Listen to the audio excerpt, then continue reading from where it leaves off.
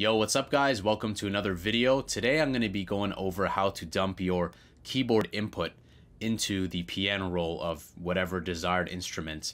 Now I made a video on this in the past using FL Studio 12, and a lot of you guys have brought to my attention, hey Ali, how do I clear what's in that log? I don't want to dump in like 40 minutes worth of, typing into that instrument. You might want what you just did.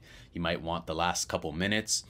And so this is going to be a definitive reason why you should also upgrade to FL Studio 20, along a whole other skew of great benefits, great updates that have come.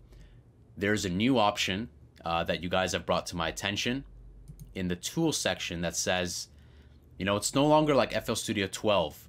FL Studio 12 just had dump the log and it would just do the whole log. You couldn't clear it and you couldn't have some flexibility.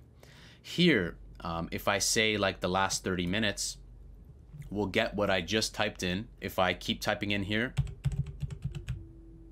Okay, so let's delete this. Tools, dump score, we'll do the last 30 minutes. You see there, I get this stuff as well.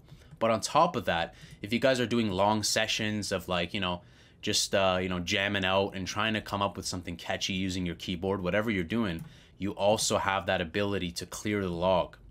And that's great because now if I start typing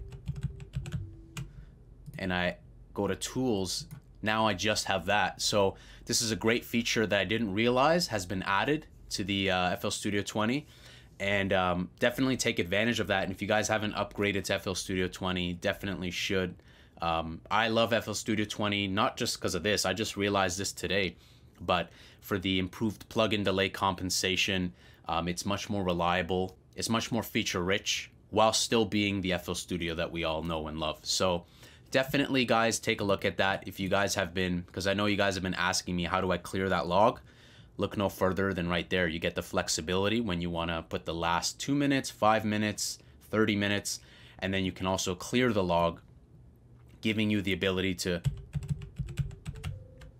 then add in some more stuff, you see there. So that's just great. And if you guys enjoyed this, go ahead and smash the like button, leave me a comment. I hope this will help you guys out who are using the piano roll and use your keyboard, because I use my keyboard all the time.